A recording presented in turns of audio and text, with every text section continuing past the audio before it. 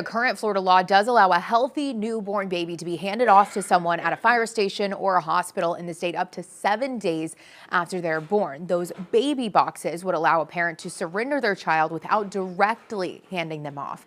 The boxes are leased out. They cost $16,000 plus a yearly maintenance fee paid to the charity. The founder of Safe Haven Baby Boxes, Monica Kelsey, says her organization doesn't take government funding and she personally does not profit from those boxes.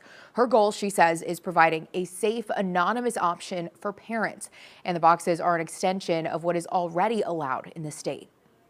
The box just allows for anonymity. I mean, these boxes are electronically monitored. They're some of our baby boxes has cameras inside of them, so we have eyes on baby at all times.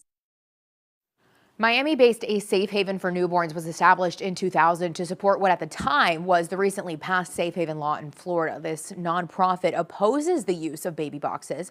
A member of its advisory board telling me they believe a direct handoff between a mother and another person is needed.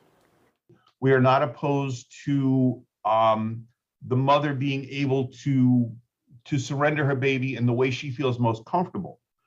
We are opposed to the risks and the potential problems with the box itself.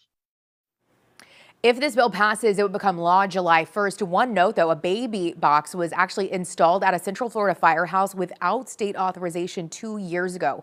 Since then, one baby was surrendered there.